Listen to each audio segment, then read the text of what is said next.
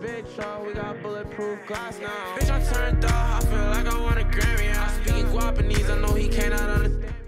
Hey yo, it's your boy Atomyc coming at you with another Fortnite video, and today we're gonna be talking about the next generation consoles and what that means for the Nintendo Switch. But as you guys have already seen in the title, the next gen consoles are only going to be running at 60 FPS. That is insane to even think about, considering the fact that these consoles can actually run and will run a majority of their games on 120 FPS. It's just that Fortnite took the route of going more towards graphics and less towards performance. So for example, the Series X is going to be capped at 1080p with the 60 FPS, and the Series X, the more powerful console, will be capped at 4K with the 60 FPS as well. But here on the screen you guys can see the official tweet from Fortnite coming out earlier this morning. They said next gen next week. Learn the details on the new version of the game, and we're gonna go ahead and have a look here.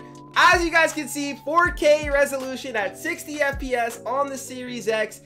I mean, experience Fortnite on the Xbox like you've never seen before with the stunning 4K. I mean, Fortnite's at the point pretty much where everybody that's playing that's left is either a complete creative warrior creating content on YouTube, or a nasty comp player who could be streaming, could not be streaming, but either way they're looking for the performance. So they don't really care about having the 4K resolution, but we've got dynamic visuals and physics on the Series X, 1080p resolution on the Series S, get into matches faster on a whole new console. You're telling me that an iPad is still running better than the consoles? That is crazy to even think about, but it's the exact same thing with the PS5. You got the 4K resolution on the 60 FPS. I mean, at least, hey, you get to pick up your progress, right? You get to continue the game, whether you're playing on your old console, you can bring it over to the new one and continue it. You get a throwback bonus, you get a little pickaxe.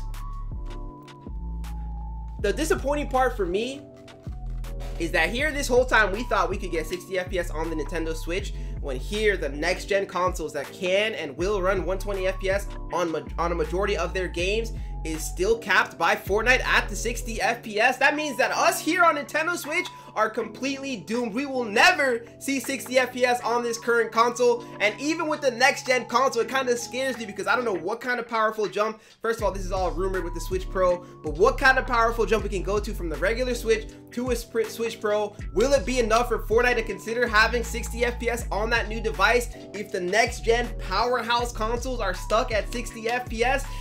I don't know, but I'm feeling some type of way. So all my guys in the comment section down below, let me know what you think about this newest update. I know a lot of you guys have switched from either the Switch to the PS4 or Xbox, you know, the Series X, whatever it is. What are your thoughts? You're still gonna be holding 60 even if you get the next gen console? Either way though, I mean, next gen console is next gen console. A lot of people are gonna buy them for the sake of having that and being able to play 120 FPS on a whole bunch of other games. Fortnite's not the only game in the world, but it's kind of crazy to me that it's still going to be stuck at 60. An absolute tragedy. Sorry to bring you guys the bad news, but it had to be done.